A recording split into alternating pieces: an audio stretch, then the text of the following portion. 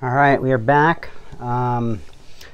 Pretty excited to show you what I have today. I've been on the hunt for one of these for about, well, since about mid-2020 when the shortages kind of started. But I have a Sons of Liberty Gun Works, get this to focus here for you, scalper lower. The detail in the engraving is awesome. Safety selectors are pretty funny with the peace pipe, head canoe, and war party.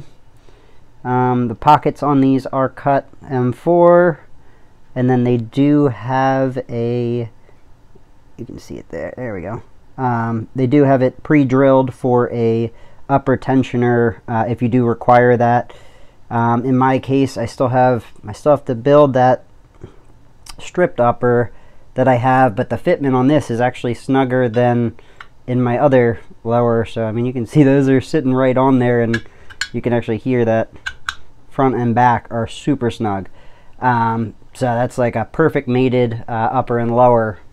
Additionally, for this around Christmas, I wound up snagging, let me see if I can get that there you go. I snagged a Sons of Liberty Gun Works Scalper bolt carrier group to match. So I've been sitting on this in hopes that a lower would come in stock, and Brownells came through with the lower. So now probably going to end up being a slow build, but I am thinking at the moment that my Geisley government trigger from Brownells is going into this, and then I am probably going to get a Sons of Liberty Gun Works partial lower parts kit.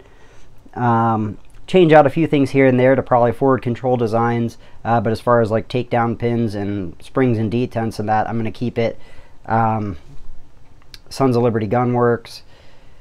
So super excited about this. Like I said, it'll probably be a slow build, waffling on barrel lengths and stuff like that. Part of me wants to do a 12.5, so it might go that route. Also want to throw out there that my homies over at JunkyardOps were just able to drop down the price on the Miami Tiger mags, the Duramag. So go check out their page, snag one up. There's a handful left. They are limited run, so last I heard, I think there is 9 remaining, and that was yesterday, so there might be even fewer now.